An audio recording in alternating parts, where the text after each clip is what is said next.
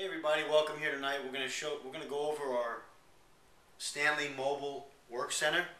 And basically we bought this just the other day. I got this idea off Dave Canterbury's website on YouTube called Wilderness Outfitters.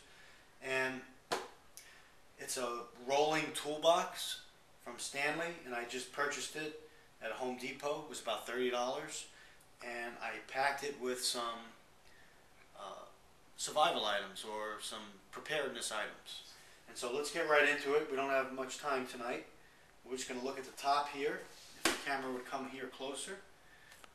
This kit contains two side panels here, from which I have some items. And this is an evolving bag, so I'm experimenting with what to put in it.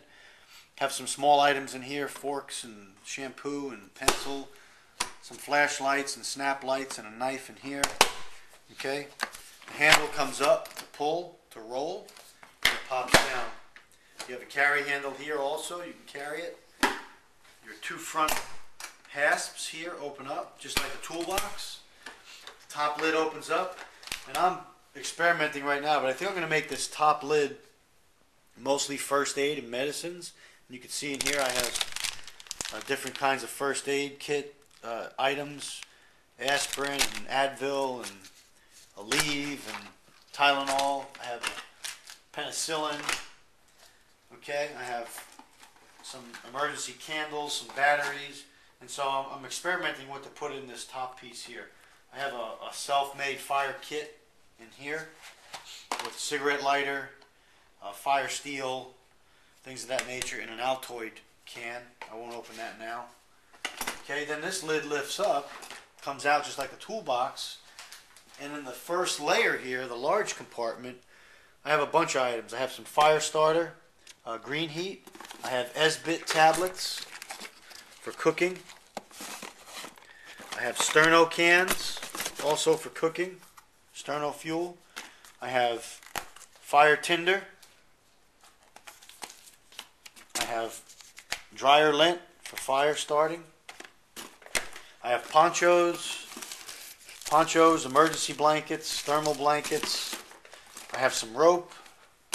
Just basic everyday things that you need in case of an emergency. I have some off bug repellent, some black electrical tape. Just items that you need to have. I have these I just purchased in Home Depot. They're charbroil, and they're little fire starter tablets. There's a 12-pack in here. I haven't tried them yet, but they look like they work pretty good. They even light when wet. I have these. I have two of these emergency essential kits with emergency water packets. And also contained inside this little pouch is a 3-day food ration. I have two sets of these. And they go right in this pouch, and there's also a little shoulder strap that goes along with this. It's pretty neat. Okay, so that's that part of the bag. Set that back up. Everything snaps back into place. Your bag closes, and that's your upper part of the bag. Now the lower part of the bag, if you look here, there's a clip on each side of this toolkit.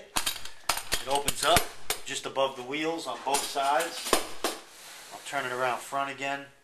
There's a little handle, kind of like lip here, you could grab and lift it off. And here's your bottom compartment, which I have in my compartment. I made this bottom compartment food storage. And in here I have a folding sterno stove to accommodate my sterno heat packets. I have a set of 4 camping cups. I have MREs. I believe I have 6 packs of full MRE meals in here. I have 4 plates to match the cups, and I have 4 bowls to match the cups, and some spoons that goes with the kit.